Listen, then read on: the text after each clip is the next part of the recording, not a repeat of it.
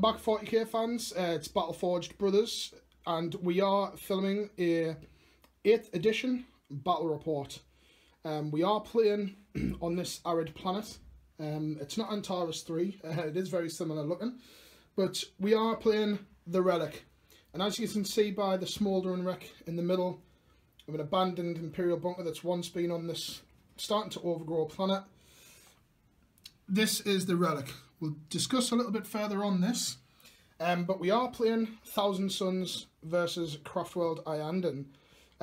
So I will be taking control of the Thousand Suns today, and it's the first time that we're going to see Graham's Iyanden Craftworld army on this.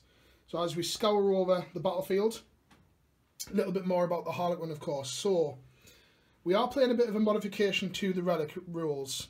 Now, a few other channels have done this before, and it's a mint idea, so why not? So, this here is the Harlequin. This is who the game will battle on. He is worth 3 victory points, and as you can see, he's been involved in some kind of crash, and his Skyweaver has exploded, and there's one surviving. He is disorientated, so he will be a moving relic, which we have decided he will move a random distance. Now, 8th edition, scatter dice, all that kind of stuff's out of it, but we are going to bring the scatter dice back for the purpose of his movement to determine where he goes. So it'll be up to Craftworld Iyanden to capture him, and it's up to the Thousand Suns, the Seekers of Knowledge, to capture him. Wanting some information on the Black Library, no doubt, from Araman. So distance-wise, what we're going to do is we are going to minimize his distance. We are going to D6 it. So it could be between 1 to 6. Now any unit that comes close to him, within 6 inches, friend or foe, we will roll to see if he does attack him. Now, in regards to attack, we're not going to allow him to assault, but we are going to allow him to shoot. So he's going to freak out, he is disorientated, and potentially shoot his allies. Now, of course, Iyanden are wanting to rescue him. But Graham's force, which we'll go over in a couple of moments, does have some slightly faster units. So what we're going to do is we're going to use the maximum distance that you can move with the relic as 9 inches. The minimum is going to be 4. It could be imagined that he's struggling, hallucinating, whatever it may be. He's not willingly wanting to go, whether it is the Thousand Suns or whether it's Craftworld Iyanden. So we will come back after the army lists. We have rolled for deployment, and a bit of a change. We have rolled randomly for Dawn of War. I know it always seems as though we do Dawn of War, but I will be actually deploying on this side for a change. So we'll come back after deployment for the Thousand Suns, who have won the roll-off for deployment and going first. So we'll be back in a moment. Right, okay, so we have deployed and we have set up, and as you've seen, I did win the roll-off, so I have deployed first, so I'll quickly go over my list. So we have Magnus anchoring the right-hand side. He's just behind this big mound here with an overlook of the view. Powers obviously Smite and all the other Heretic Astartes ones. Moving across, right way over here is my Warlord, which is an Exalted Sorcerer. He has Smite, Prescience and Warp Time. Moving over, we have the Rubric Squad here, just making a bit of the bulk of the force, to be honest, with a bit of a view towards this ruined outpost here, and obviously Smite for him. We have 3 Exalted Sorcerers which form the Supreme Command Detachment. We have 1 on foot, and obviously the one that looks as though he's flying, and then obviously 1 on disc as well. So these all know the same powers. I've chose, obviously everyone knows Smite, so they know Infernal Gaze and Prescience. And just on the board, they're not actually on the board yet, but this is just my reserves. You have the Helldrake with the Bale Flamer and the Helldrake Claws. And then just behind them is the Scarabacul Terminators, which will be teleporting in. And obviously Smite and a Soul Reaper Cannon. There is a Soul Reaper Cannon in the Rubric Squad, as you can expect. And opposing them is Craftworld Iyanden, who will be making a beeline. And a very appropriate chair in the background as well, for the colour-wise. So, moving across, we have the Wraith Lord, who is in reserve, and he is armed with a Scatter Laser, a Star Cannon, 2 Flamers, and the Ghost Glaive. We have squad of scatterbikes there, another squad there. We have some Wraith Guard over here with the Wraith Cannons. We have 2 D cannon platforms.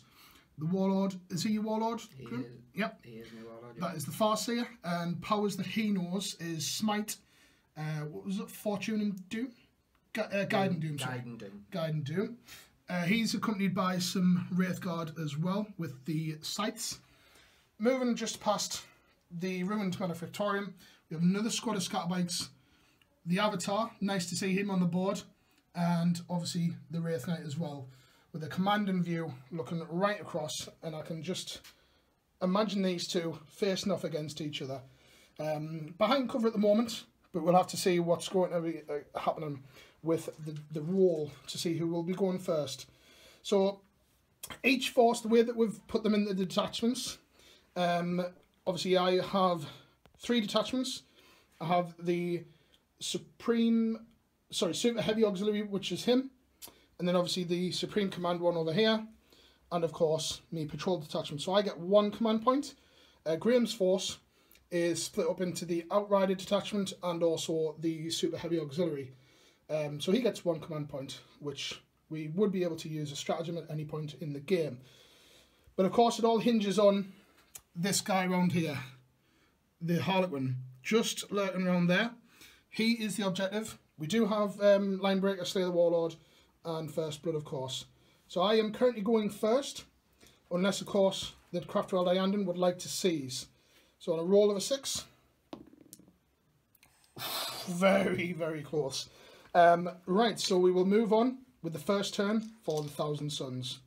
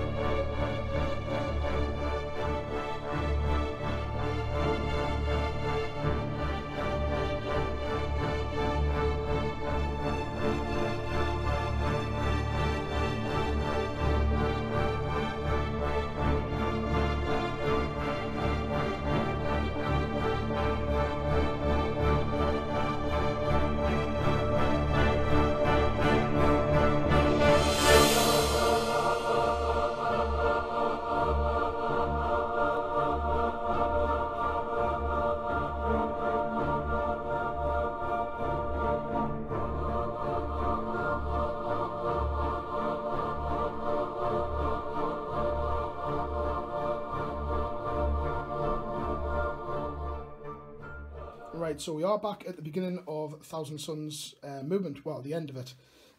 So, with it being 8th edition, obviously, naturally, we are probably going to get a few things wrong. We'll try not to, but of course. So, the Disc of Zinch Sorcerer has moved up 12, looking to get some shots at that with the Psychic Phase, hopefully. The other one's just coming up 6, and he's moved up 6 as well. The Rubrics have advanced 5, and obviously the Sorcerer has just jumped up 6, he's the Aspiring Sorcerer. The Warlord has just moved up 6 across here, looking to start to make a beeline into the compound alongside the Rubrics. Magnus has come out to play.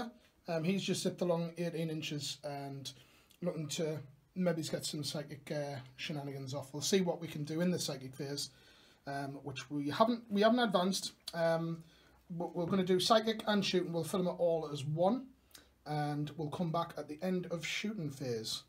Right, so we are back at the end of, actually the end of the phase. 8th edition is running rather smoothly. So, Psychic Phase, this Exalted Sorcerer cast Infernal Gaze as well as Smite, and got us First Blood by taking out the Wind Riders there. This one here didn't have any range on anything, so he didn't do anything. And also, just a note on this, the Farseer wasn't in range to deny, so there was no deny. This guy here cast Prescience on the Rubrics. Magnus, unfortunately, was out of range, same as the Warlord, but we have moved further forward. we'll have to hope we can weather the storm from the Wraith Knight there. Just in shooting, not really anything great to sing home about. So now in 8th edition, as far as we understand it, obviously each unit you can randomly select, you know, like a special weapon, for example, to fight something else. So we may be wrong on this, but this guy closest unit for his Infernal Bolt Gun was the Wind Riders. So he's took a shot at them, and the Soul Reaper cannon and another 3 bolters were in range of the Wraith Guard. Everybody else was out of range. So we have shot him into there, killed 1, and obviously the other guys into the Wraith Guard and took 1 of their number out.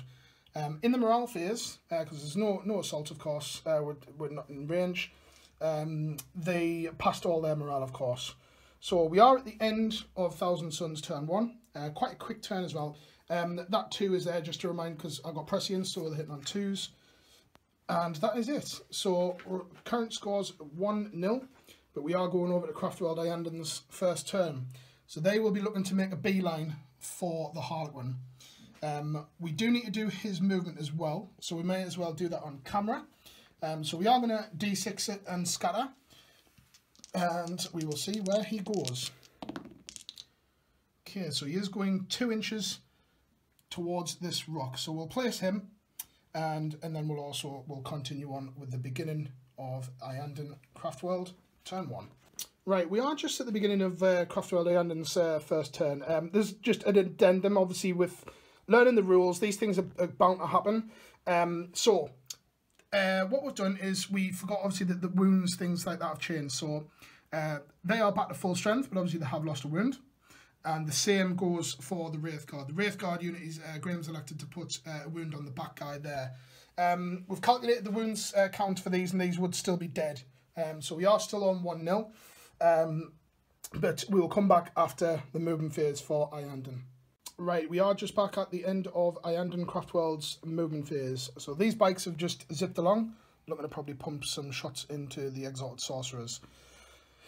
The Wraith Guard, they've just shifted up there. Guys have just pivoted around, as well as the Wraith Guard, they've just shifted along a little bit. However, these guys have flew straight over, and they are now claiming the harlequin. So they will be able to move 9 inches rather than the standard, just to simulate the fact of them carrying an extra passenger who's not really willing to go. But for now, they have claimed the relic. So it'll be up to the Thousand Suns to beat them off it. So the Avatar, as well as the Big Daddy Wraith Knight, have come storming ahead, and it looks as though some shots are more than likely going to come in at Magnus.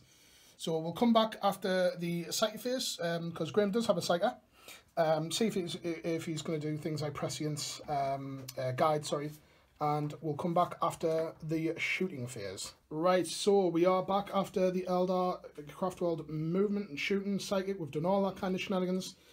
Brutal shooting turn. So these guys have shot into this Exalted Sorcerer and reduced him down to 1 wound. Absolutely brutal. So over here, however, as you can see, the rubrics are no more. That came from horrendous fire coming from the D cannons. They shot over. D6 damage, just couldn't hold back. Even with the invuns, just wasn't enough. Wiped out the entire squad. So very, very good work from the Craftworld there. Across here, another good one as well, of course. The Wraith Knight firing the Sun Cannon. Shooting in, reducing Magnus down to 13 wounds from his 18. So he's been hit quite hard as well. So we do have a low model count for Thousand Suns anyway, but there's not a great deal on the board. We do have some reserves, which we very, very much need. I've heard lots of good things about it, that it is very brutal, and I am feeling it. The more important thing though, however, the Harlequin, he is with his Craftworld brethren. They will be looking to take him away as soon as possible, but not until the Thousand Suns get their revenge. So we will be looking to get Magnus. Will we see Magnus facing off against the Wraith Knight and the Avatar, or will he scoot over here? We'll have to wait and see. So we'll come back. The scores are still obviously 1-0 at the moment, but definitely in the favour of the Eldar at the moment. So we'll certainly come back after Thousand Suns turn 2. Right, we are just back after the Thousand Suns movement phase. And as you can see, Exalted Sorcerer has just moved up here. The one on the disc has just gone a little bit forward, just in case that Graham's bikes don't move, to get the better ballistic for him. At least he's going to take more of the wounds rather than him, and he has slowly fallen behind as well. Plus, we may be able to get some nasty psychic powers off. The Warlord has just jumped up here just to see if he can get some psychic powers off and potentially see if he can snatch the relic. Magnus has flew over here, 16, and dropped down there. I was tempted to go for the Wraith Knight, but with the Avatar being close by as well, with the wounds that he's already lost, it could be potential that he would die pretty quickly. At the end of the movement phase, which is what we do for reserves now, Helldrakes came on 30, looking to get some Bale Flamer shots. And obviously the Terminators, deep striking down there, 9 inches away, no scatter, which is brilliant. Feels awesome. So we will come back after Psychic and shooting, and hopefully we can dish out quite a lot of damage. Right, so we are back after the Thousand Suns turn 2. We shooting and psychic. So over here, as you can see, the bikes are gone. That was a combination of Smite and Infernal Gaze from these two here. This guy wasn't in range of anything. This guy, however, did amazingly well. Alongside Magnus, of course, as well, and reduced this squad down to 1. And over here, the Terminator, he got quite a good result on Smite as well, and reduced this squad down. He dealt 3 wounds in total, 3 mortal wounds, with a combination of fire as well, coming from the Soul Reaper cannon as well as the bolters. They're quite whittled down. They're still quite tough, but we are whittling them down. Bale Flamer didn't do any damage, unfortunately. But apart from that, not anything really to sing home about. But we do have an assault to set off. I am going to charge the Warlord to see if we can finish off this unit here. And if we do, then we can claim the relic. So we are going to roll on camera. It's a very short distance, so as long as we can get it, we'll be happy. Okay, so on a roll of 11, we'll definitely be in. So we'll cover Overwatch, and we'll figure out in regards to the assault phase, we'll resolve that. And the morale phase, of course, and then we'll all be done. So we'll be back at the end of Thousand Suns turn 2. Right, so we are back at the end of Thousand Suns turn 2. Very, very quick. We don't have any morale to do, so very quickly, as you can expect, quite an easy assault phase actually. We got 3 hits and dealt, well, we didn't really need a roll, to be honest, with the D3 damage from the Force Stave, so that wiped out the bike, and we're currently holding the relic as well. But we have a big beastie over here. It's more than likely going to jump over and fire and kill him. But at least with us being here, potentially Magnus may be able to kidnap him. So we'll have to have a look and see what the Eldar plan on doing. I think the next assault phase we will cover on camera, but we'll be back after the Eldar turn 2. Right, so the Eldar have advanced in their second turn, and as you can see, at the end of it, the Wraith Lord has arrived. So, the Wraith cards have just pushed forward, more than likely looking to take some shots at the Helldrake. Farseer just accompanying, more than likely in the sight phase, just to boost them up with some powers. These guys have just shifted around to take some firepower onto the Terminators, and of course the Avatar is more than likely going to be assaulting. And we'll have to wait and see what happens, whether they survive. But the big news, yes, as predicted, Wraith Knight, the towering Wraithborn construct, is looming down. I have very high hopes that that rock is going to protect my sorcerer. It's a magic rock, so I think he's more than likely going to be obliterated. If not, then we will still hold the harlequin. But for the time being, we're going to go into the psychic phase. And we're going to also do the shooting phase. Psychic phase is very, very quick now, so we might as well do both of them at the same time. So we'll come back after the resolution of psychic and shooting. Right, so we are back after the Eldar turn, the second turn for the Eldar. Very brutal. Psychic phase, only really guide, but Graham didn't really need it.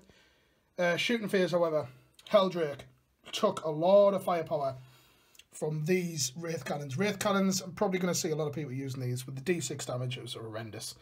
Reduce it down to to 1 wound. Then the Farsi, not the Warlord, sorry, yes, he is the Warlord, my apologies. He managed to take him down. Rolled a 6 for damage as well. Did not get Crash and Burn, but the Helldrake's out of it. He's done absolutely nothing this turn as well, so unfortunate, but we have to press on. A lot of firepower coming in from the D cannons at Magnus as well, but his invuln holding through. He only took he took 2 wounds, sorry, so he is down to 10. And over here, nothing really to sing home about. The Avatar did attempt to shoot his Wailing Doom and rolled 1 to hit. No doubt we'll see a charge there as well, however. So, speaking of charges, Grim no doubt will have some charges to set off. So we'll just roll them on camera. So I presume the Wraith Knight is going to...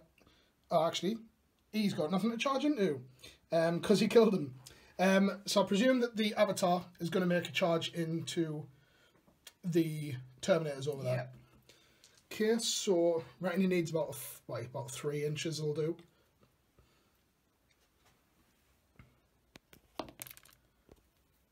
Okay, and yeah, he's in. Even without the second one, that's absolutely fine. So we will resolve Overwatch for that. No further charges. Nope. Right, so we'll come back after the assault phase, after the result. We'll probably film this on camera as well, so we'll be back after Overwatch is resolved. Right, so we are at the assault phase here. The Avatar has made it in. We didn't do any damage on Overwatch, so no doubt these guys are going to be absolute mincemeat. So, the Avatar gets, I believe it is 5 attacks. Yeah. So, hitting on 2s with his amazing weapon skill.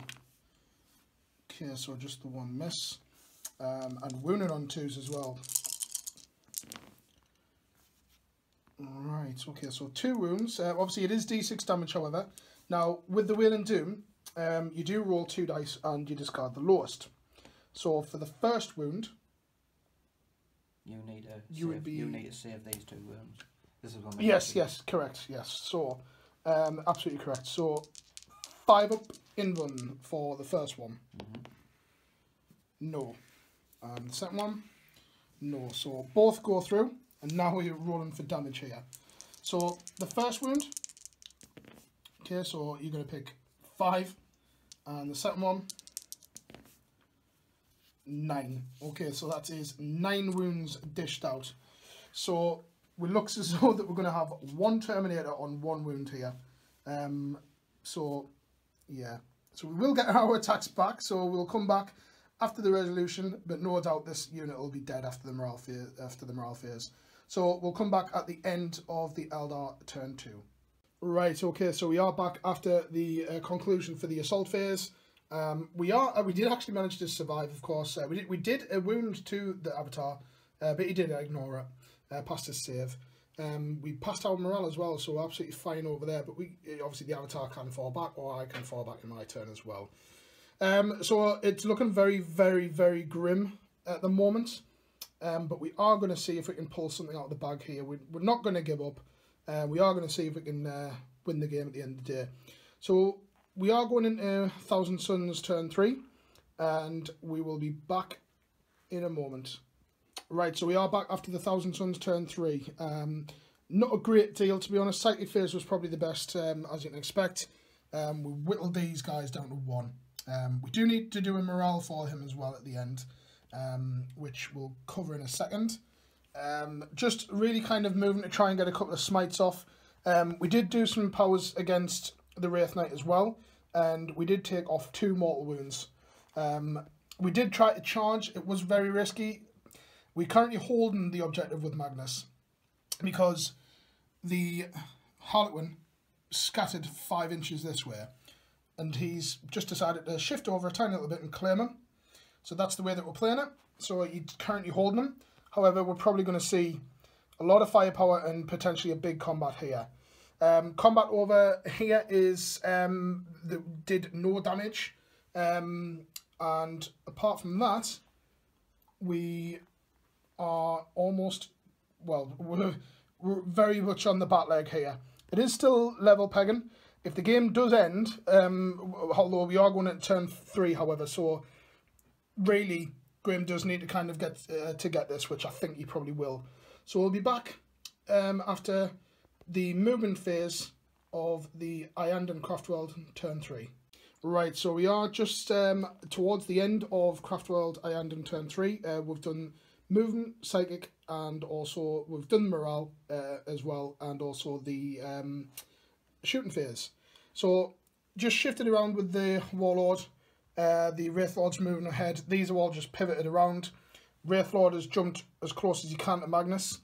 In the psychic phase, very poor, I didn't get any powers off. However, shooting phase, we have lost the Exalted here, and Magnus is down to 6 wounds. He did soak up a lot of firepower, and he did pass a lot of saves as well. He had 13 saves to make, so not too bad. We do have a combat to resolve over here, and a charge. So more than likely the Wraith Knight charging into Magnus. And are you wanting to charge this the Wraith Lord as well? Yeah, the Wraith Lord. Okay, right. So we'll roll for the Wraith Lord first, yeah? Yeah. Yeah, he's going to be in. We'll resolve Overwatch in a second. And the Wraith Knight. Yes, the Wraith Knight's going to be in as well. Okay, so we do have some combats to resolve. So we'll come back at the end of the phase. We may have to call it depending on what happens. So this could be first victory for Graham, making it for his Eldar as well. So we'll see what happens though, depending on what the damage is. Back in a moment. Right, we are just at the end of Craftworld Iyanden turn 3. And as you can see, there was literally Magnus and this guy left. The Wraith Lord ripped the Exalted Sorcerer apart. And of course, as expected, the Terminator is no longer there. The Avatar has just obliterated him. Damage-wise over here, Magnus down to 3 wounds. We did knock 6 wounds back, but we are feeling it. We are going to continue on to Thousand Suns turn 4. This more than likely will be the final turn. Can we hold on to the harlequin? If we hold on to the harlequin, we will win. If not, then more than likely the Eldar will win. So we'll have to see what happens. So we'll be back in a moment. Right, okay, so we are at the end of Thousand Suns turn 4. And as you can see, there is literally hardly anything on. So what we've done is the Exalted Sorcerer has been very cheeky and advanced, and he's currently holding the harlequin. In the psychic phase, dealt quite a bit of damage here and also on the Wraith Knight, but as you can see, Wraith Knight is gone. Magnus, unfortunately, he did take him out, and Graham did roll on the catastrophic damage, and he did get a 6. And on the D6 result for the mortal wounds, he rolled a 3, and Magnus has been taken. So we will continue on to see what's going to happen here. Graham basically needs to kill this guy here. If he does, he wins. If he doesn't, there's a potential that the Thousand Suns, after all this, could still potentially win. So we will come back after the move. Well, we'll just do the whole phase with it being with only one model. So we will come back very shortly. Right, so we are at the end of Craftworld Iyanden turn 4 and also the end of the game. So very quickly, just shifted forward. Everybody, as you can appreciate, went straight for the Exalted Sorcerer, who is still alive. In combat, did really well. Took him down to 1 wound, but the Exalted Sorcerer over here, I needed 1 wound. If I killed him, I'd have won the game. But it has ended. We have rolled, and it is a contested objective. According to the way that it's wrote on the relic, I mean, obviously it may be different. There may be something that we haven't seen, but according to what we've seen on the mission, then it is a draw. Because Graham got Slay the Warlord, however I got First Blood. Nobody's got Linebreaker, and the objective is contested. So it looks as though it's a bit of a tug-and-war game here, but to be honest, I think that Graham probably would have done a wipeout, to be honest. So, 8th edition, it feels very, very brutal. I don't know what Graham's said multiple times throughout the game as well, that it feels very brutal. Let's say it feels a little bit like as though we are forgetting something, but as far as what we can read, we played it quite correctly. What was your thoughts on 8th Graham? Like I say, throughout the game, brutal. Quicker? Lots of damage, lots of wounds, quicker. It is quicker, isn't it? Game does flow very well. Yeah. I mean, obviously we will keep rereading codex, the indexes and so forth, just in case. Knowing our luck, we'll end up finding out that we've done something wrong. But I hope you have enjoyed this game. The Thousand Sons have felt it very, very badly. We have got some reinforcements coming along. It'll be a while, however, because I'm working on my harlequins. But you will see some changes in this. We have to adapt. But at the end of that game, it is a draw. Hope you have enjoyed this 8th edition battle report, and stay tuned next time. Thanks.